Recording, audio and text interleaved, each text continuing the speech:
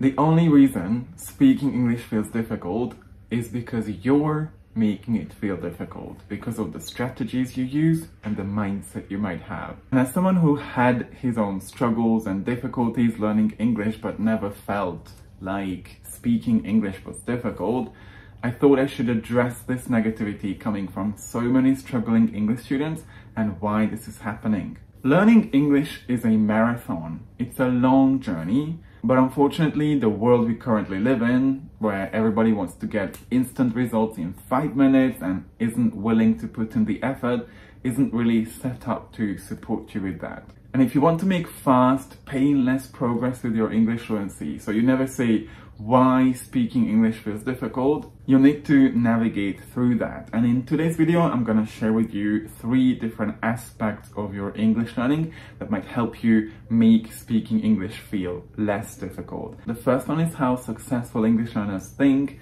and make progress with their English fluency without all the headaches and worry. How you can remember grammar and vocabulary so much better than memorization and translation that just simply don't work. And finally, how you manage your time and you could actually make time for things without always procrastinating on doing something about your English. In this video, I talk a lot about responsibility, how responsibility is a key component of improving. Unfortunately, a lot of people in this day and age want immediate results. They aren't willing to put in the minimum effort and then get upset that they don't have the results. When it comes to something like building your fluency in a second language, like building muscles, losing weight, running a marathon, building a romantic relationship, if you only think about short-term goals, things like, oh, I need to be comfortable now, or I need to have time for things that I need to do right now, and you don't think about the long-term benefits of the learning process, you're actually making it harder for yourself to learn English and make real progress, which might also be the reason why speaking English feels difficult. Hey English learner, welcome or welcome back to this channel. My name is Chubby. I'm an English fluency, learning and language anxiety coach, and this is a channel for serious English learners who want to learn how to make vocabulary more memorable and how to speak English more freely, comfortably and confidently with the help of listening and spoken interaction. So if these are topics that you're interested in and you haven't subscribed yet, you'd like to find out more about these, I've already got a bunch of videos that are going to help you make this process of learning English for fluency much easier. So make sure you hit that subscribe button and the notification bell so you can get weekly updates on everything I share here about listening, speaking, vocabulary and confidence. We spend our whole life learning that whatever we do is either the right thing to do or the wrong thing to do, something we should do or shouldn't do, and that eventually is what limits a lot of people from making real progress with their English. And this is the first thing we address with anyone who comes into my coaching program, their mindset, basically where their attention is. Now imagine learning to speak English without all the difficulties, the headaches, the complaining, the worrying, because you focus on how you work and how your brain best helps you learn to speak a second language. Studying at school teaches us that we should avoid making mistakes because we get punished for them. We shouldn't ask questions to the teacher or to another person, collaborate with other people, because asking for help means we must be stupid. And in this fast-paced modern world, we also learn to avoid anything that feels uncomfortable at all costs because we are so used to feeling comfort. Things like getting food in 5 minutes, watching funny or short form videos in a matter of seconds. And it's hard for many struggling English students to look at the long-term benefits of making an effort and doing something that might feel a bit uncomfortable right now, but it's going to benefit them and their fluency in the future. The question is never what is right or wrong though, but what actually helps you make progress. Whenever you get stuck with your English, whenever you question whether it's the right thing to do or the wrong thing to do, ask yourself this question: does this help me make progress with my English goals or hold me back from reaching them? And I used to avoid speaking for years because I was so afraid of people finding out that the Chubby they knew, this perfect student, isn't as good at speaking English as they thought. But does avoiding mistakes and wanting to speak perfectly actually help you with your goals? What happens if someone keeps avoiding mistakes and they ignore the importance of taking risks as they speak English because they're so afraid of making mistakes and not speaking perfectly? Chances are they're not going to speak. And if they don't speak and they hide their mistakes, how are they going to improve their speaking skills without making mistakes? You see where I'm going? The same thing goes for when we forget words, when we don't understand everything that we listen to or read, and we don't know the answer to a question. Are we supposed to be like walking Wikipedias who know everything and who know all the words and how we use them and remember every single word we've previously learned?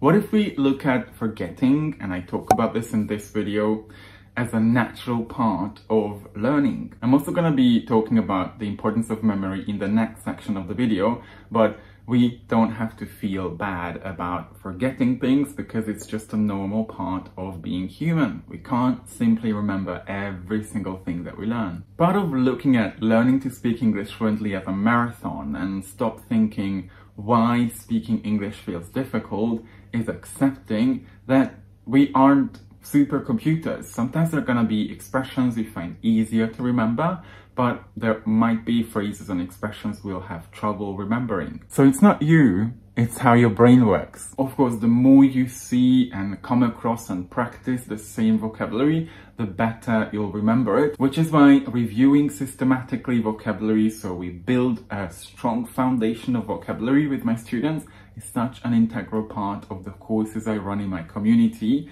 and it's also the reason why my students have confidence in using the vocabulary that they learn. Whenever you're stuck with either speaking English, you wonder why speaking English feels difficult, maybe you have trouble remembering vocabulary, understanding fast English speakers, always ask yourself this question: how does this way of thinking help me make progress? This question has helped so many of my students think about their beliefs and then finding a better, more empowering ways to actually make progress with their English. Because empowering thoughts about learning and about yourself, things like, yeah, forgetting words is a normal part of learning, so I shouldn't feel bad about myself or about my progress, is actually going to help you make so much more progress with your English. The second thing I wanted to talk to you about, which could also be why speaking English feels difficult, is how to remember vocabulary the right way.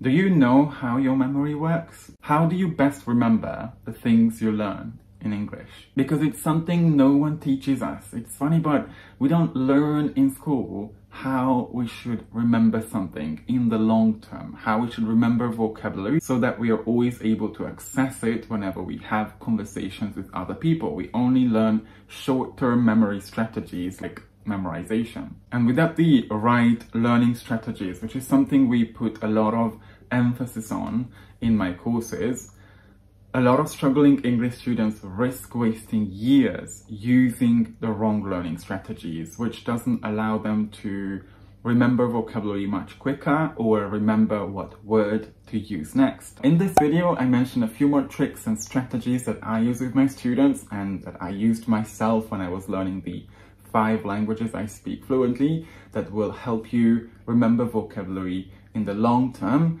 and help you recall it whenever you need it in a future conversation. But one of the most important things for us to focus on is to always learn words as part of expressions, phrases, or sentences. Let's see, for example, this text here.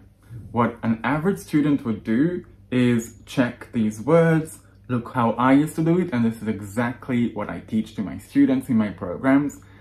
Focus on the whole phrase, or if you can't check what's around the word, what verb goes with it, preposition or adverb if it's an adjective, it takes almost the same amount of time to learn these expressions as it would to learn individual words, but which do you think will help you think less and speak more fluently so that the words naturally and automatically come to mind whenever you need them? Learning vocabulary always starts at the moment of seeing or hearing the vocabulary. So if you want to deepen your active vocabulary knowledge, you need to first make a conscious effort and think about the meaning of that word. If you find a new word, instead of instantly looking it up, think up for a bit what you think it means based on all the information you have around that word in the paragraph, and then look it up and then find different ways the word is used. For example, we have this sentence: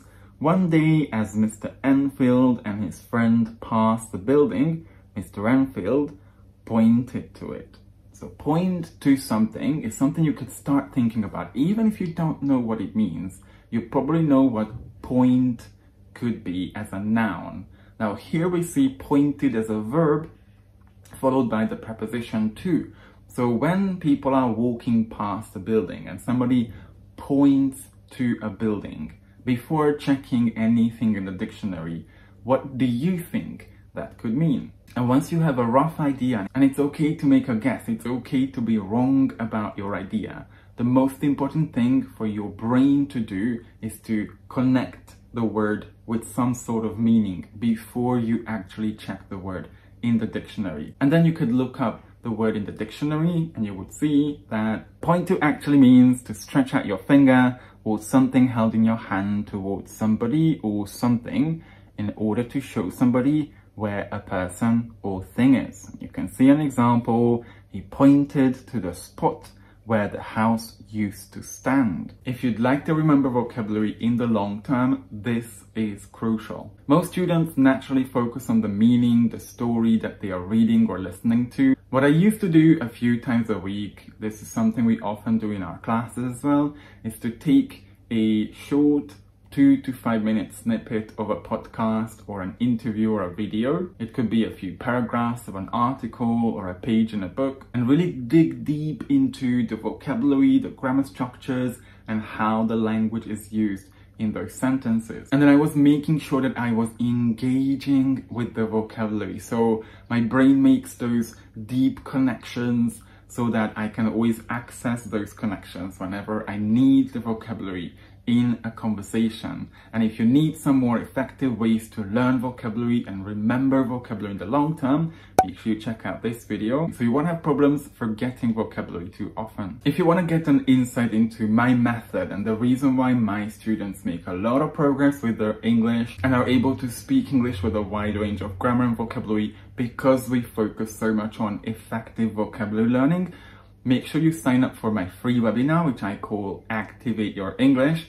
and find out everything about how to learn vocabulary in a way that helps you use more vocabulary whenever you speak, so you don't have trouble looking for the perfect word to use next whenever you forget words as you're having conversations in English. The link is in the description below. And another reason speaking English feels difficult is that it's not your habit. Anything that becomes your habit, once that's running on autopilot so you don't procrastinate and feel like you always have to make time for it, is always easier to develop. I made an entire video on habits, but what's important for us to remember is that habits help us save energy and time. And the way you spend your 24 hours today, or on an average day, will eventually determine how fast you get fluent in English. If it's been a while, take a deep look at what you do in your 24 hours. Look at how often you open up your phone, see how you could reduce that to just a few times of opening it so that you save a lot of your energy and attention. How much time you spend overthinking, not doing something because of all the thoughts you have about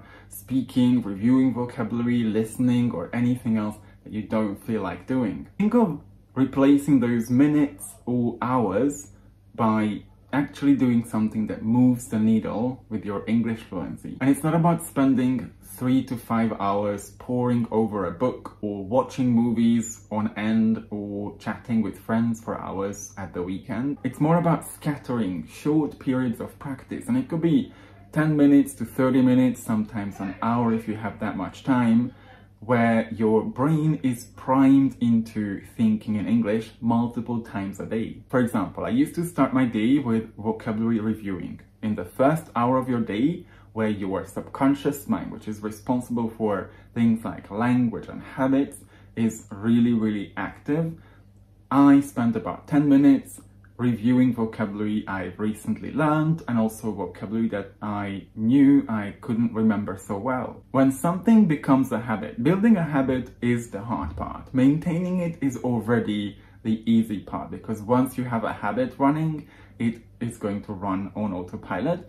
But if you go back to that video where I talk about how to build habits, you will find how it's simply just all about focusing on building that one habit and not trying to build 5 habits at the same time, but focusing all your energy and attention on building that one habit into your daily routine. And as a result, you'll find it easier to actually make time for speaking, and once you stay consistent with it and keep it 1% more challenging, eventually you're going to make progress in the long term. If you have any questions about the 3 things I talked about, whether it's mindset, your memory, or habits, make sure you leave them in the comments below. I'd love to help you. I create these videos to share with you my experience learning English and also the experience my students have that really help them focus on their fluency skills and learn to speak English fluently and confidently with all the tools they have available. Try to pick and improve at least one of the 3 aspects we talked about today